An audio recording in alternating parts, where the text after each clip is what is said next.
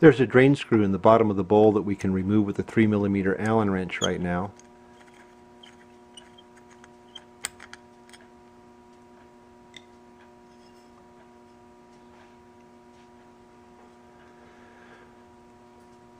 Now we need to get the floats out. There's a little pin right here that is not staked in place. It's actually held in place by these two ears once the bowl is over the floats. So to get that out, you take your pokey thing and you just gently push that pin out a little bit, and then you can grab a hold of the floats, pull that pin out, and then pull the floats out. Now here is that needle, or excuse me, inlet valve I was talking about, and it just fits over this little metal tang that is in the back of the float assembly. This tip is rubber and it seals down in the bottom of that well. The fuel comes in here, comes out here, and this is what shuts it on and off. Now we want to get the main jet out. So we take our 8mm box and set it over the jet holder, and our thin bladed screwdriver, and just crack that off and turn it out a couple of turns and pull it out. You'll also want to note what size jet is in there. The proper size for a Gen 1 is 147.5, and for a Gen 2 is a 145. With the jet out, we can now remove the jet holder, and this has got an emulsifier tube on it with tiny little holes in it. So that screws out. You can see it's a long assembly. These are the little air holes right along here on both sides, and those have a tendency to clog, so we'll want to clean those real well. Now the only part left is the part that I was warning you about earlier on, and it is called the jet needle.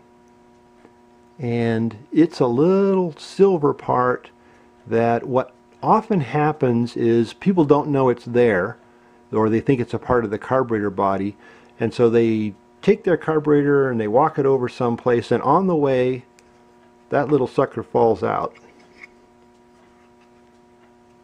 Did it fall out? There, it fell out. That's what it looks like.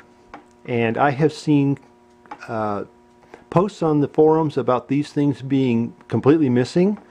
I have seen posts on the forum where they were installed this way. I will just tell you that without this little part, this carburetor is useless. It will not work. So make sure that you get this part and put it away safely.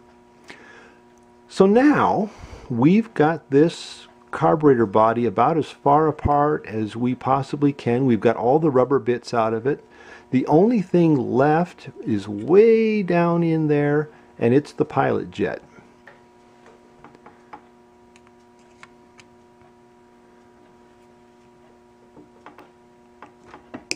There we go. Okay. We spin that out until we feel it clunk a couple of times, and then turn everything over and let it fall out. And that's what the pilot jet looks like. It also has a little emulsion tube on it. I think the stock size is a number 40.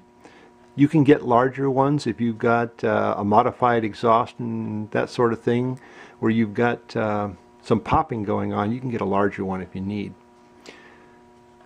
With that, everything is out of this carburetor. I don't think there's anything else that we could possibly remove. Certainly we have no rubber parts.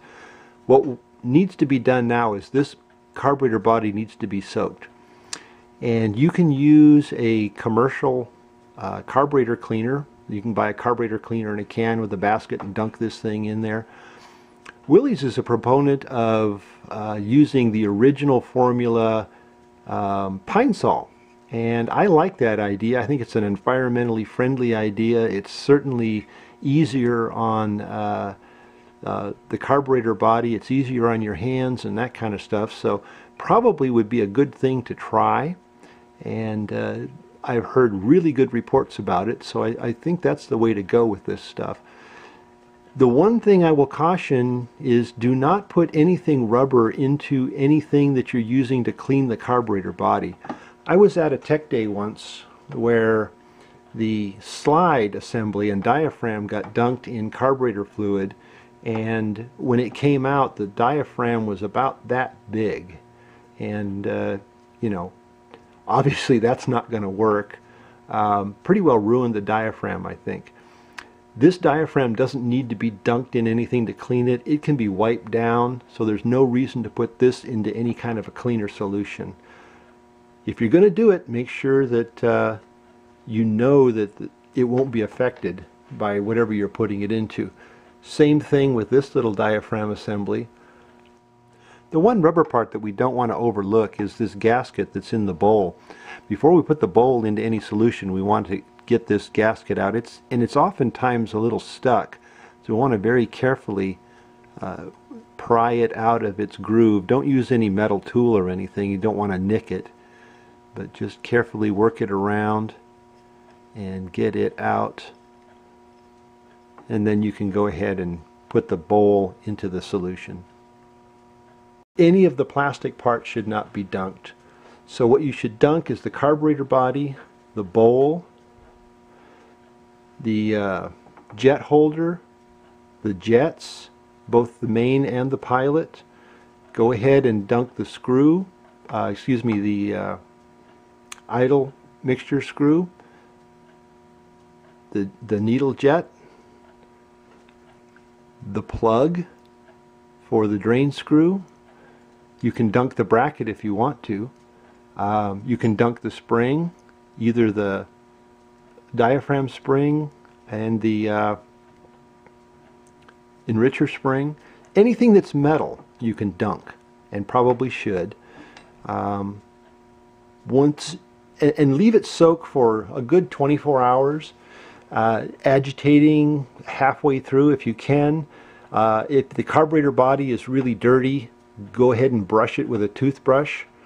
And what you're trying to do is get all of the orifices and passages cleaned of any varnish that may have gotten in there from, you know, the disuse. And that's what's causing the carburetor problem is the dirt and gunk and crud and varnish that's in the passageways. When your parts come out of the cleaning tank, it's time to work on the jets and all their little orifices. And what I like to have on hand for that is a few strands of copper wire. They're useful for putting through the small little holes that are in the emulsifier tubes, and a bit of stiff twine, or a pipe cleaner. Pipe cleaner will also work.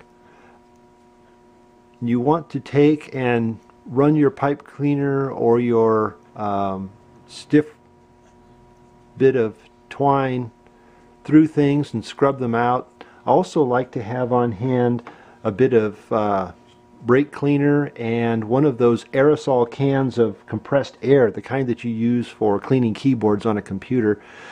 Both of those have got the little red nozzle on them, and you can stick your nozzle in there and get the spray directed to where you need it to be and the air pressure directed to where you need it to be. So you need to clean anything that's got a hole in it by running a pipe cleaner or a bit of cotton twine through it. Same with both of the jets.